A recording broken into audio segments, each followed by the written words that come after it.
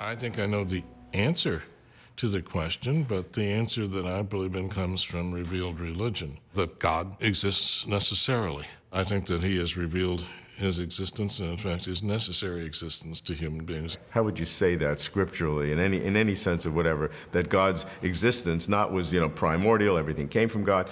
Those can all be true, and God's existence still not be necessary in a logical sense. Because you notice in Scripture there is no discussion of why God exists at all. You could take the blankness of the Bible on this question as saying that the question is somehow illegitimate. But I think the real revelation would occur in the course of the history of the intellectual development of theism. Okay. But outside that tradition, however, there remains the fascinating technical question of what can be said about this just by thinking about it. Right. That there have been philosophical arguments that would show that it's impossible for there to be nothing. Descartes' ontological argument, the modern modal ontological argument, all these purport to prove the existence of a necessary being simply by examining the concept. Then you have the cosmological argument, which attempts to produce the same conclusion, but by reasoning from the existence of contingent beings, the things like us that could fail to exist. If there are things that have this weak grip on existence, this could only be because there's something that has a stronger grip on existence that lends existence to them. So some versions of the cosmological argument depend on a principle called principle of sufficient reason, that everything has a really satisfying explanation, everything.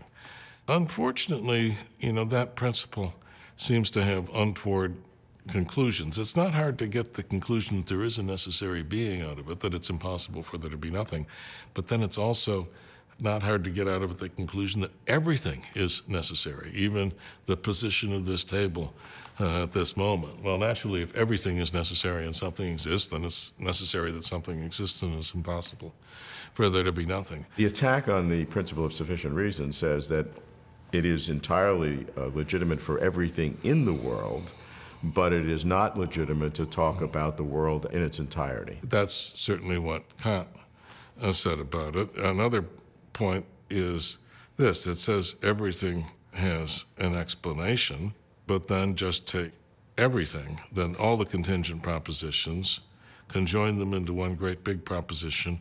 What's the explanation for the truth of that?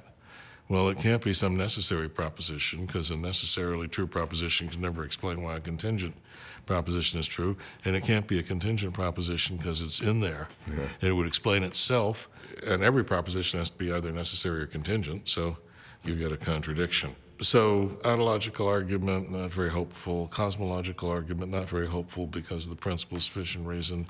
The question is, can you weaken the principle of sufficient reason in such a way so that it doesn't have really absurd consequences, like every proposition is necessary, but it'll still do some metaphysical work?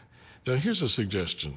If there's an explanation for things of a certain kind, and it's contingent that there are things of that kind, that explanation has to appeal to something outside that kind. For example, if there's an explanation for the existence of elephants, it has to include some non-elephants.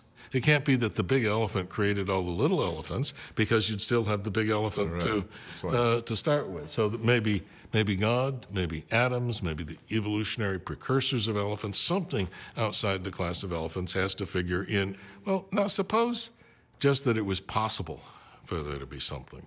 So that means there's some possible world in which there's something. It's going to be true in that possible world that either there are contingent beings or there are no contingent beings, right? Suppose there are no contingent beings. Well, then there's a being in that world. There's no contingent beings. It must be a necessary being. So it's impossible in that world for there to be nothing. Okay, but then go to the other case. Suppose in that world there are contingent beings. Well, then there's an explanation for there being contingent beings. So it's either going to be a necessary truth that there are contingent beings or a contingent truth that there are contingent. Well, if there's that would explain why there are contingent beings if it's a necessary truth in that world. But then it's impossible in that world to be nothing.